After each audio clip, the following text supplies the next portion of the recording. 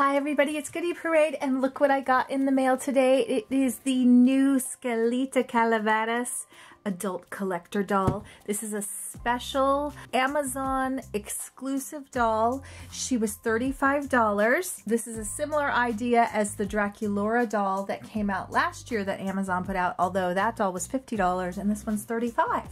Noticeably, this comes in a much simpler box. I would rather have a simpler box and pay $15 less, so I'm excited about that. But it is nonetheless very beautiful. There's beautiful flowers and little candles around it, like the Dia de los Muertos, which is a Mexican holiday where they celebrate people that have passed on and have died. And there's a cute little skeleton. I love the box design with the Mexican iconography and art. And then on the back is a gorgeous portrait of her. Really, a truly gorgeous portrait. I just love the colors, the hot pinks and yellows. There's a cute little story here. It does say that this doll is to commemorate the Day of the Dead, or the Dia de los Muertos, which is coming up. It's usually right after Halloween. I think it's November 1st. So I'm gonna get her out. We get a better look at her.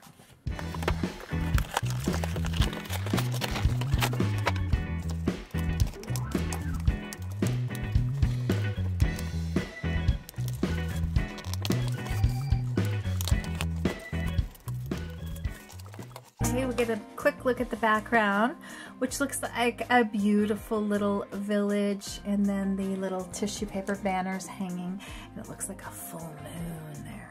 Okay, I did notice, oops, look, she lost her hand. I guess I better pull that out of there. She did come with a diary. This diary belongs to Skelita Calaveras, and it is in fact a diary.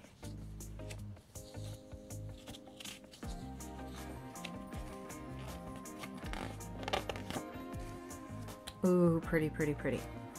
Okay, let's get her hand back on. I'm super excited. This doll came with a stand. I love doll stands. This is a super funky doll stand. It does have flowers all over it, and they have little skullettes in there, which are just basically little skulls. And they go all the way down.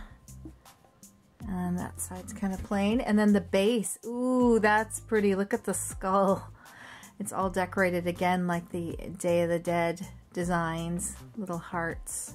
Ooh, I like even the little sculpts around the edge of that. That's special. I really like that.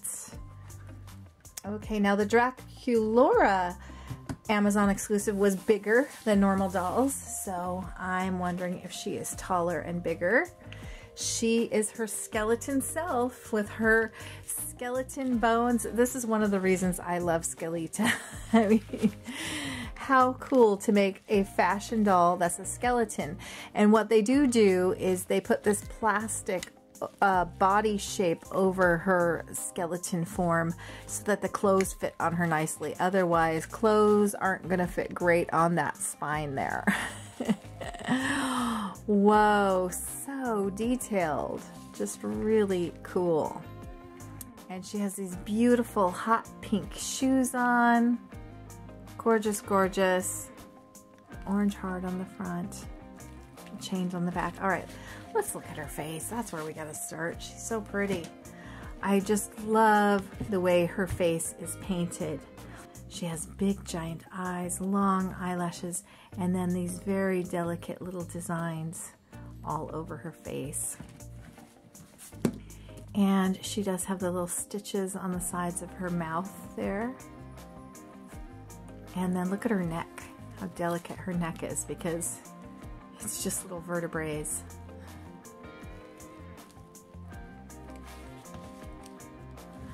And then, so her hair, well, it's kind of a off-centered part in the back, which is fine with me.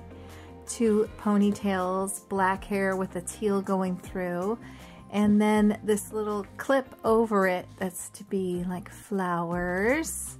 And again, there's those little skulls inside, and the same with the one on top. That is so pretty.